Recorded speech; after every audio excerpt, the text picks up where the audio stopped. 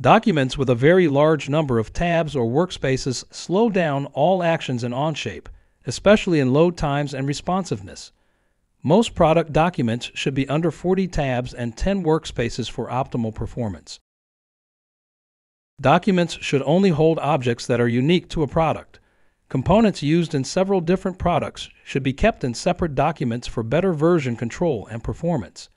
To move individual tabs to different documents, right-click on the tab and select Move to Document. To move multiple tabs at once, click the Tab Manager icon to open the Tabs panel.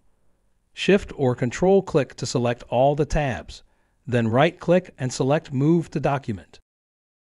Sometimes products grow too large to be contained within one document. In the initial stages of a product, the entire product is frequently housed in one document. As the product matures, move subassemblies to their own documents to stay within the tab recommendation. Referencing a version instead of the workspace adds further performance gains and design stability.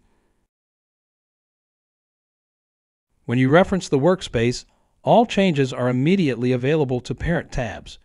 This is convenient for rapid iteration in small products, but can cause complex assemblies to take longer to regenerate.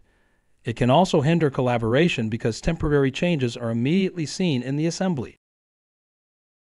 Versions are static points in history. Onshape does not need to regenerate all the underlying features and mates when referencing a version. To change an assembly component to a version, right-click on the component in the assembly list and select Change to Version.